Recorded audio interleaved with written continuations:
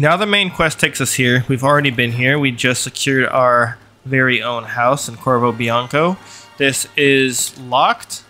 The game decided to lock this back up after the main quest. We've already been here though, so we can actually just go on down here. It has been a week since we meditated, like a whole entire week, so yeah, they spawned back the Kickamore warriors too. I was gonna say so I figured since we already came down here and burned these eggs and stuff that would stop these guys from spawning back up, but it looks like because of the main quest these guys just get respawned anyway, so my plan didn't exactly work. I guess the whole week that we were meditating at Corvo Bianco just had to spawn up some enemies again, and these were one of them.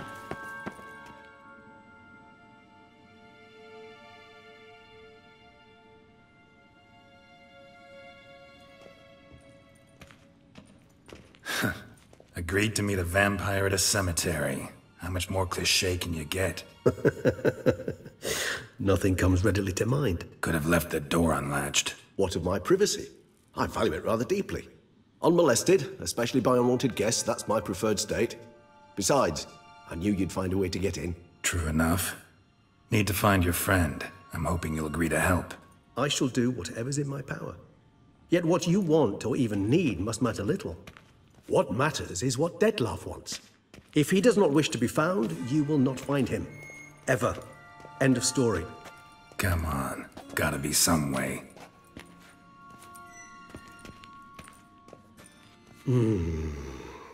Vampires can evade detection by the senses, and no divination magic works on us.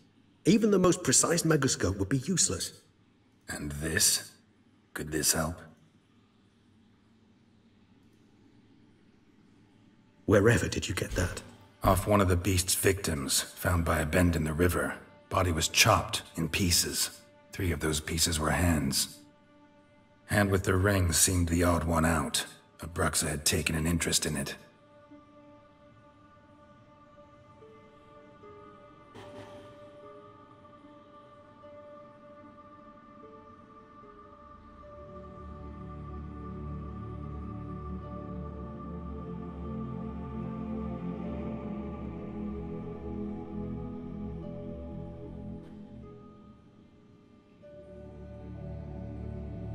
It's Dettlaff's hand, without a doubt. It will do splendidly.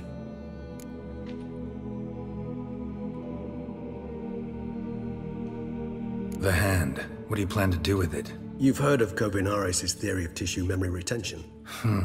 Rings a distant bell. Read about it in Alchemia Oblitera. There's a copy at Kaer Morhen, tattered, nearly disintegrated. But if memory serves, Kovinaris never managed to prove it worked. He did prove it. Just never managed to publish his findings. He and I corresponded, you see, after we became friends. Thus, I know he completed his research and performed the first tests. It's complicated, so without delving into details, it is possible to use any piece of tissue to reconstruct what a whole body experienced. How's it work? We need any special equipment? We must brew a decoction which Kovinaris gave a rather poetic name, resonance. Once imbibed, it sends one into a trance similar to that induced by narcotics. This triggers visions of events linked to strong emotions experienced by the tissue's owner. Picture it as dreaming a fragment of someone's life. Any chance we might see what Dettlaff was doing just before he lost his hand? Indeed. Though I also hope resonance will reveal the location of Dettlaff's hideout. Ring's pretty intriguing. Made of no metal I've ever seen. And the ornamentation. It comes from our home, where we lived before the conjunction of spheres. It's actually mine. I received it from a dear old friend. You might call him a humanist. He saw us vampires as guests here, guests who owe their hosts, meaning you humans and the elder races, respect. Respect? Meaning not to treat us like cattle to be slaughtered for food? Precisely. And the reason why I, in turn, gave it to Dettlaff. To remind him of the ideals my old friend championed. Can't you just summon Dettlaff? You're both hired vampires, there's gotta be a way. If I'm to be entirely candid, there is indeed one. But believe me, we will be better off never availing ourselves of it. It is a last resort. Absolutely. Last resort? The hell? Why? There is a being who can summon Dettlaff. possesses the authority, even the power, to force him to appear in a given place. But the very act of contacting this being, well, it's akin to walking a slack line extended over a chasm filled with molten lava. An exercise as perilous to me as it would be to you. A risk I'm unwilling to take. I beg you, let's do it my way. It will be both quicker and easier. Covenarius spent half his life proving his theory. Wild guess. Making a dose of resonance won't be easy. You guessed correctly. In addition to Detlav's tissue, we shall need a powerful occipital lobe stimulant. Effectively a poison, to make one susceptible to visions. Well, got a few ingredients to choose from. Unfortunately, all are pretty rare. There's Mamoon glands, but closest ones I know of are in Vizima. A spotted white saliva would also serve, but they were cold to extinction over a century ago. Could go with a kobold's eyes, but the creatures are sentient. Rather not gouge one's eyes out. Given that we lack the time to sleuth this out ourselves, permit me to summon some help.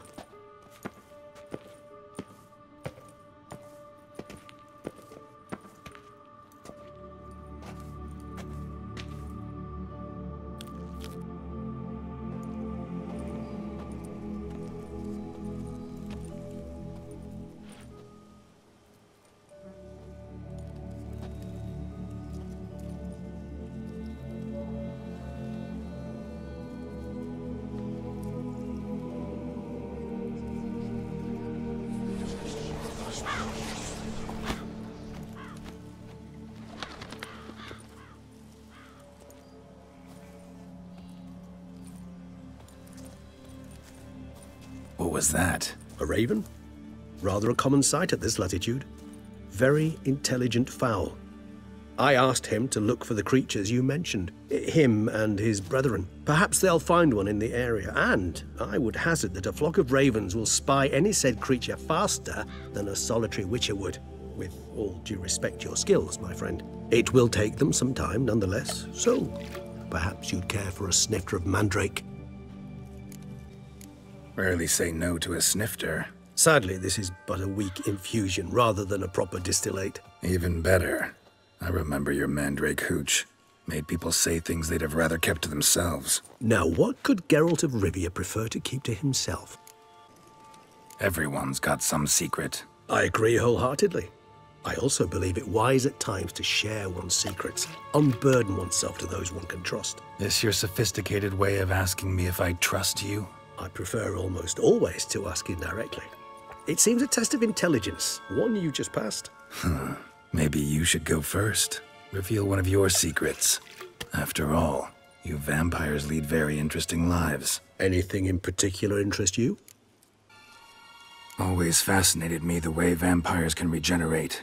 A hand growing back is one thing, but Detlav recreating you out of a wet smear?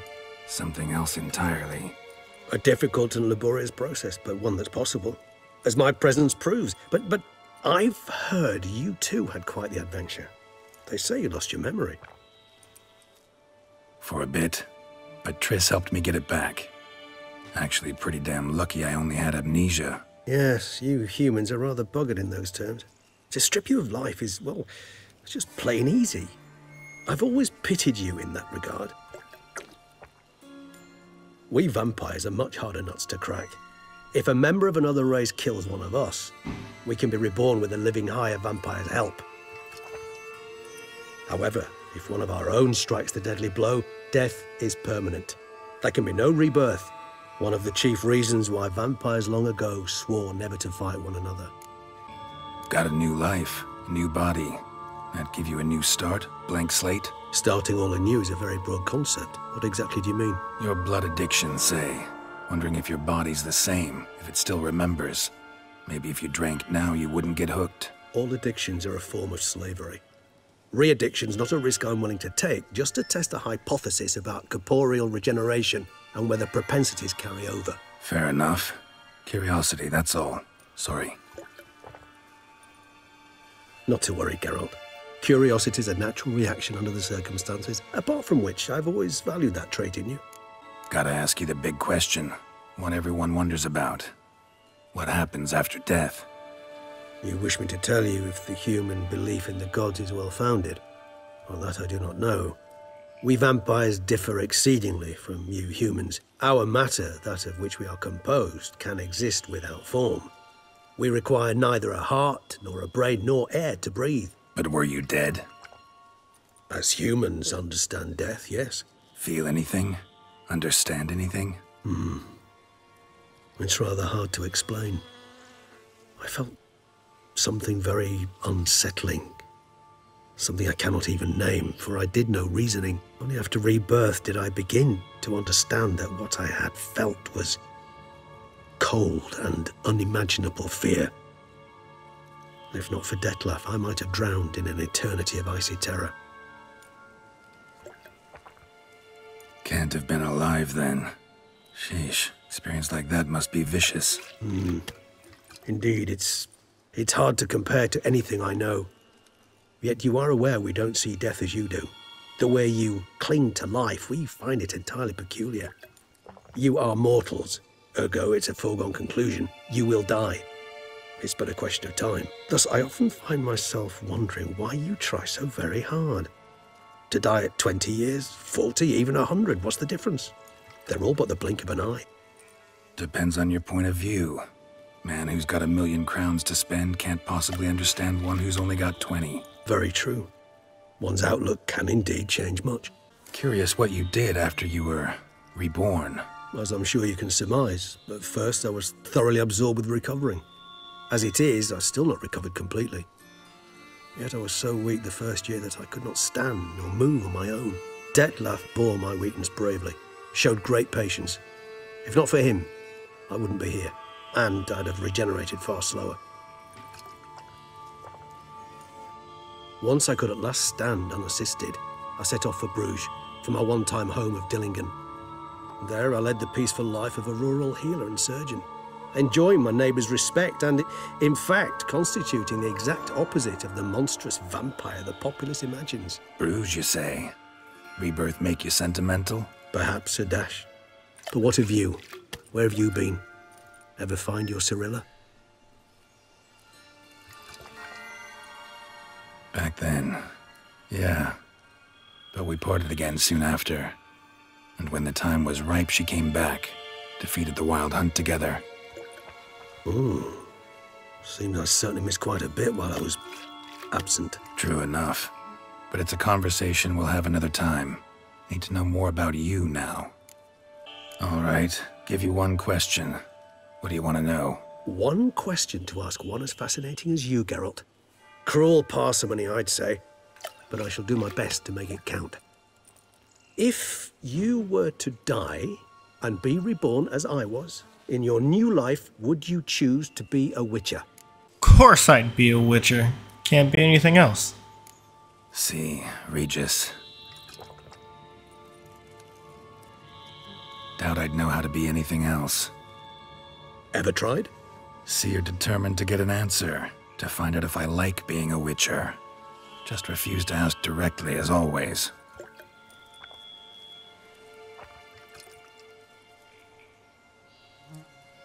I like being on the path. I like picking up a lead, a trail.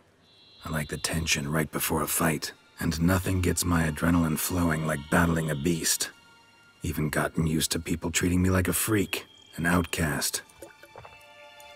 Yeah, not something I think about much, but I like being a witcher. Thank you for being honest.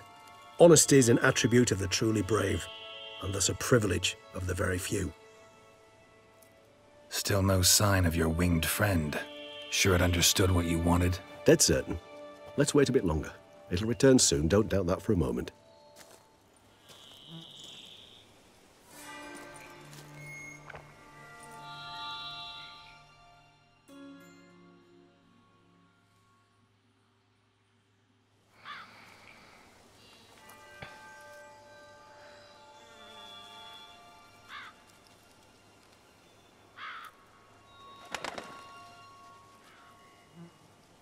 Ever vigilant, even in his sleep. Quite vampire-like, in fact. Are you absolutely certain they don't administer a few of our genes during the trial of the grasses? Appreciate the compliment. Got something for me? You were right. No kobolds or mamoons for miles around. Knew it. Allow me to finish. You see, there's this spotted wight. It haunts an abandoned residence in the Caraberta woods. Impossible. My brethren hunted down every last spotted wight before I was born. Then it seems you must revise your knowledge of spotted wights. For somehow this one managed to survive your brethren's onslaught. It seems I know this home it haunts. Recall a tale about it. Locals believe the place cursed. Perhaps that's how the wight survived entirely unmolested. Wights rarely appear in the woods, even less likely to find them in abandoned human homes. They inhabit remote wildernesses, old abandoned cemeteries. What's your point? This might not be a spotted wight after all. Your little helper might have made a mistake. I sincerely doubt it. Ravens are devilishly intelligent creatures, and they've highly developed observational skills. What exactly did they observe? The area around the estate, it's covered in spoons. Spoons? Spare me the skeptical smile. I'm but the bearer of this news. Or perhaps this spotted wight is a hoarder. Or the spoons are somehow related to the curse. Know anything else about this curse? I don't recall much in particular. Really don't attach much importance to such things. It was mentioned to me as an anecdote, no more. Come on, search your memory. Something, anything could be important. I believe it had a relation to hunger, or, perhaps greed, rapacity. Someone was punished for something. Textbook definition of a curse, pretty much. Sorry, Geralt, I try not to clutter my mind with the details of every far-fetched tale I happen to hear. What are your thoughts? A specimen of a species thought long extinct, and a curse in one place. That a coincidence, or are they related? Ah, professional curiosity. Personally, I've nothing against you delving into this dilemma, but please remember we need the wight's saliva. Nothing beyond that. Let's do this. Start making your decoction while I go get some saliva from that wight. Uses it in its brews. Do you imagine the wight will simply sell you some? Worst case scenario, I'll bring you its salivary glands. They ought to do as well. For a moment there, I imagined you asking the wight to spit into a vial. Quite amusing as a thought, but the salivary glands will do fine indeed. So, see you later. Yes, till later. I shall start by perusing some tomes. Tomes? Thought you were gonna make this decoction. We require one last ingredient. Alas, obtaining it could prove a trifle toilsome. Thus, I hope to identify a suitable alternative. All right. Good luck. And to you, my friend.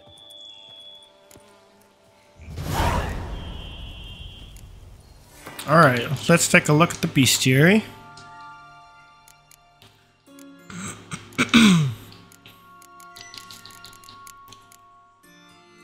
Wights! They say the dead like quiet. I don't know about the dead, but wights certainly do. Alright, here we go. Wights, necrophage oil, and axi. Now, let's go to the Wights Lair. We've already actually been there. It's way over here. We could just fast travel straight to it.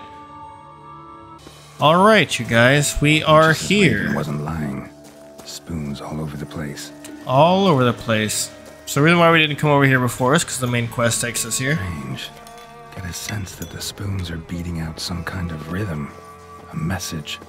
Trying to tell me something.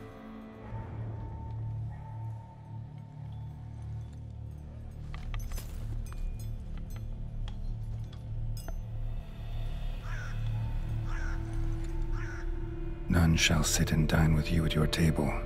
No spoon you have shall sate you. Never again shall you wish to spy your reflection in the mirror. Sounds like a curse, all right.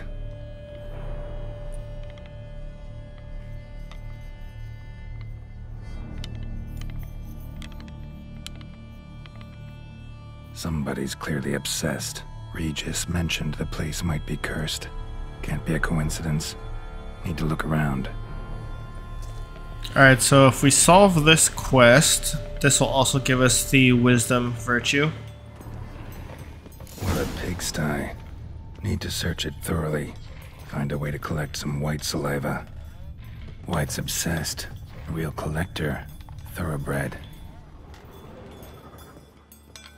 And there's a bunch of spoons here that we can examine. Shall sate you.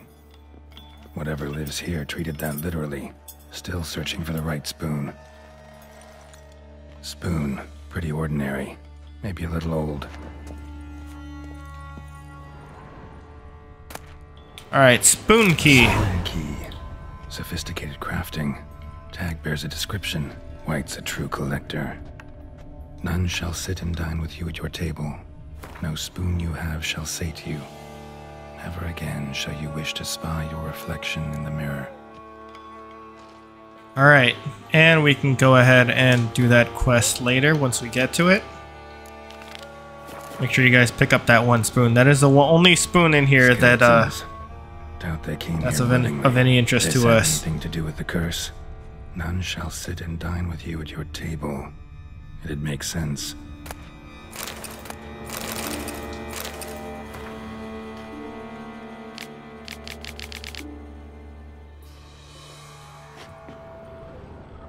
All the other spoons we don't need to look claw at. or fang marks. Probably choked to death.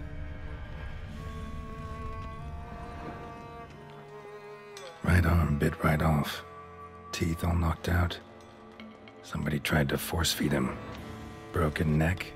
Indentation in the skull's lateral surface. Smacked in the head with something heavy.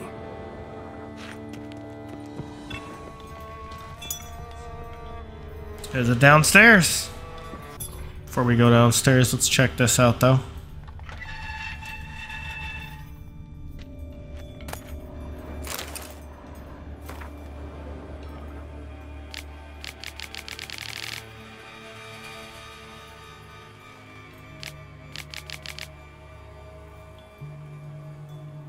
Poor girl. Realized she was changing into a monster. Recorded it in her diary. Poignant. Smashed mirror. As if someone couldn't stand to look at themselves. The monster. Journal's author, maybe? Alright, now let's go downstairs. Actually does seem like a Wights Lair. Bit atypical, but still. Cauldron should be somewhere around here. Another spoon. Yep, just as normal as the last one. Just as normal as the last one. Alright, let's check out over here. Cauldron I was looking for. Wight's not particularly tidy. Greater grain mutagen, I'll take that. Table's set. Wight who lives here is getting ready for some sort of feast. Wight that lives here, definitely afflicted by a curse. And it's been trying desperately to lift it. Level 44. Nice.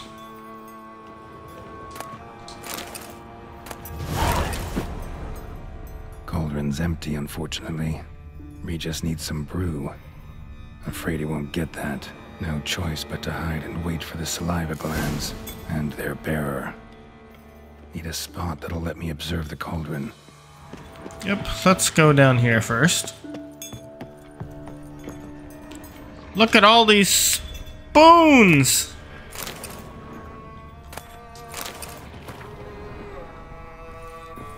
Thousands of them here. Wight's been a collector for years. So many spoons. Perfect hiding spot.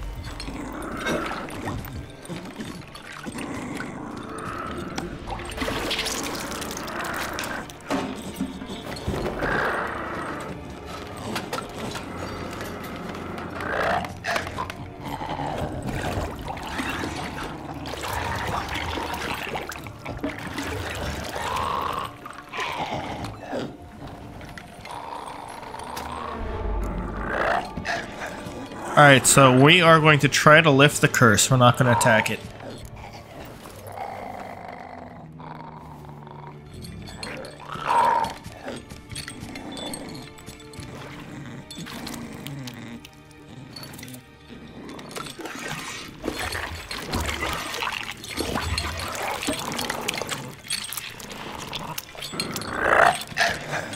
He's like, good soup. That's some good ass soup. What's up, homie? Not gonna hurt you. Wanna help? I've seen the words of the curse on the walls. Think I know how to lift it.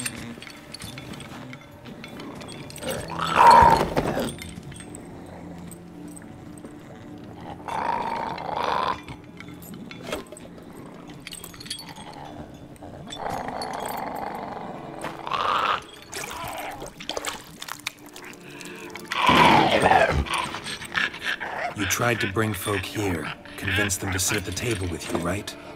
Well, I'm gonna be your guest now. Your willing guest.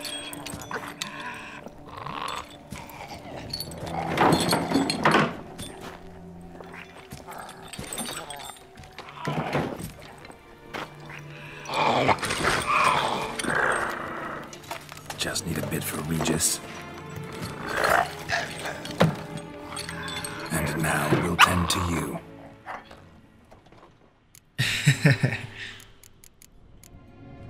Need to get this right. Words of the curse were, none shall sit and dine with you at your table. No spoon you have shall sate you. Never again shall you wish to spy your reflection in the mirror. Alright, so the answer here is let's eat not using the spoons. That'll lift the curse.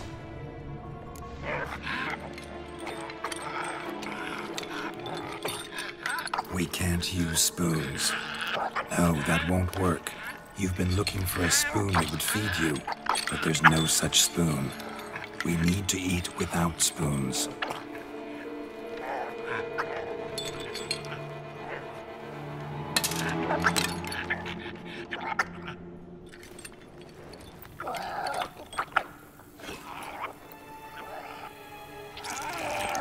That must be so nasty. Keep it down, girl. Don't throw it up. Open your eyes. You need to see your likeness.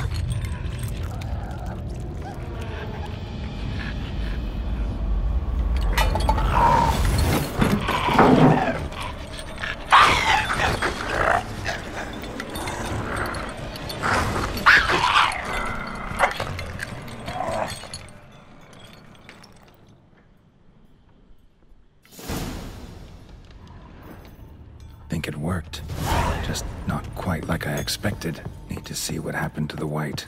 Won't be hard to find given its stench. Alright, let's go chase this sucker down. It's a good thing that we fixed up the house before we did this mission, because... well, you guys are about to see. Should we just... okay, I guess we'll kill these things. Ugly bastard. Can I? Yeah, I can.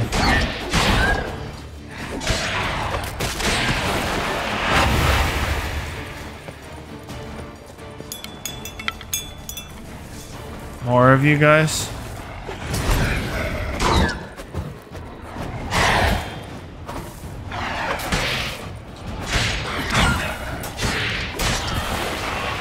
I wonder if we could actually just run past these guys. There's so many of them, it's a little annoying.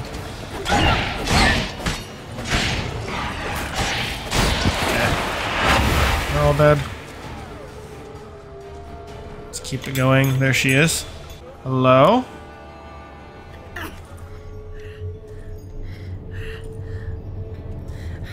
Shh, easy. Not gonna hurt you.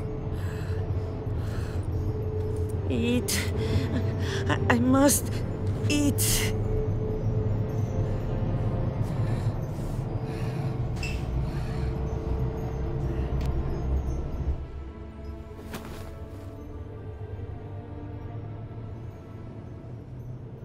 I'll take you someplace safe.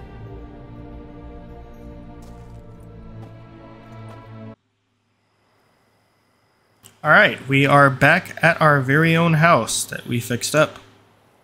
Looks pretty good. I took her by the hand and led her here. Seemed the only sensible place for her. You did the right thing, sir. She should recover quickly here. Don't worry, sir. I shall see to everything. She is safe here and in good hands. She'll soon be back on her feet. Might actually take a while. She hadn't eaten anything in over 100 years when I found her. Horrid. Whatever brought this about? Told me her story on the way here. Her name's Marlena. She was once the very beautiful and proud heiress to the Trastamara estate. One evening, when she was holding a banquet for friends, a beggar came to her gate seeking alms. He had a bowl and a spoon with him. He sat outside her fence and waited. I've heard of the custom. An ancient rite of hospitality that obliges one to give food and drink to such a guest lest he depart hungry. To neglect the custom is to bring great misfortune down upon oneself. Marlena didn't care a whit for the old customs. She drove the man off, saying she'd rather feed the leftovers from her feast to her dogs than to give the beggar anything. The beggar then broke his spoon, cast a curse. She was beautiful, so he said she'd never wish to look at herself in the mirror again. Since she adored feasts, he swore no one would ever wish to sit and dine with her. And as she even refused him the crumbs from her table, he swore she'd never find a spoon in the world that would sate her hunger. A harsh punishment. I imagine lifting the curse was hardly simple. Curses are tricky. They play on irony. Always gotta figure out what the catch is. Marlena had spent decades looking for a way to lift it. Transformed into a wight, she stole spoons and lured folk into her home, trying each time to get them to dine with her. Didn't work. So what did? Someone had to sit down and share a meal with her, of their own free will. They had to eat without using spoons, and make her look at her reflection. That's it? That was all it required? Simplest solutions are sometimes the last that come to mind. Besides, when you're a wight, it's pretty damn hard to find willing human company for a feast. I imagine so. But, most importantly, it is now over. Please, don't worry. She will be in good hands here. Alright, back to our buddy here. Think your friend's hand will make for a nice broth? You've clearly honed your sense of humor. But we are not cannibals, Geralt. I took a fragment of tissue from the hand. It will suffice to prepare some resonance. What did you do with the rest? I cremated it, as our codex commands. A raven told me you'd acquired the necessary ingredient. Pretty helpful creatures. Call on them often? I try not to overdo it. But they can be so useful, as they were now, when I merely needed to be sure I could arrive in time should things go sour. Managed fine alone, but thanks for the thought. Gonna need much longer to finish brewing resonance? Mentioned a last ingredient, too. What about that? That, I fear, might prove troublesome. You see, to use the concoction to summon the memories of one, the solution must contain the blood of another specimen of the same species. Shouldn't be a problem. I happen to know a higher vampire who should be willing to help. Right, Regis? It's not that simple, I'm afraid. While you were away, I tried my damnedest to identify a replacement, but alas, none such exists. Not sure I understand what the problem is. Can't we just draw some of your blood? The blood must be in an agitated state. As I'm certain you know, higher vampires can change their corporeal shell. As our flesh changes, so does our blood's chemical composition. To make a long story short, I shall need to induce in myself a state of strong psychokinetic arousal. In brief, madness, rabidity. And that stands to be very, very dangerous. Dangerous? Why? I mean, you'll still be you, right? True. But I should be highly agitated, in a state of fury. You know better than I that fury cannot be controlled. If you've ever seen an enraged vampire, you know very well that all who find themselves nearby will be in grave danger. How will we handle that? I'd rather not have you lunge at me, claws extended. That makes two of us. But worry not. I've thought it through very thoroughly. Details to follow soon. All right, so what do you want to do? We shall visit Tesha Mudna, an ancient vampire estate. There we will find cages suspended in the air. I will enter one, be confined. You will lure beasts there. Beasts you will then kill. The bloodletting should prove profuse. Abundant enough so that the blood scent will drive me mad. Wild. Tesha Mudna. What's it like? It is a place of torment. A torture chamber. Long ago, shortly after we'd arrived in this world, one among us named Kagmar developed such a taste and lust for human blood that in one night he could imbibe an entire village. This brought trouble on the entire species. Common folk wearied quickly of living in constant fear. They began to hunt us, seek the aid of mages and witches in tracking us down. So what? Not like they could ever hope to kill you. But they were bothersome. Forgive the comparison, but when did you last enjoy mosquitoes buzzing around your head? In any case, the other vampires decided something had to be done. Kagmar had to be caught and punished. A torture chamber was thus outfitted in the dungeons of Teshem Mutna. Inside it, a cage made entirely of a special alloy of silver, dalvinite, and meteorite steel. Kagmar was captured and locked in the cage. Sat there over 2 centuries, driven to fury time after time, never able to escape. Thus I know the cage will withstand the fury to which we shall drive my humble being. See no reason to dawdle. Teshem Mutna. Take me there. In a moment. Just one last thing.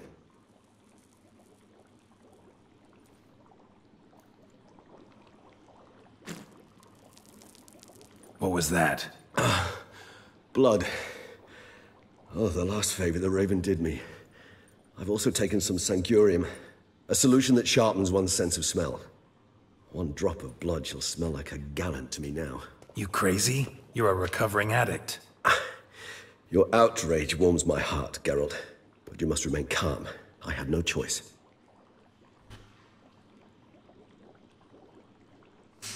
As things stand, the die is cast. High time we set off for Teshem Mutna. My head's spinning already, and you're starting to smell quite tasty. And you're starting to scare me.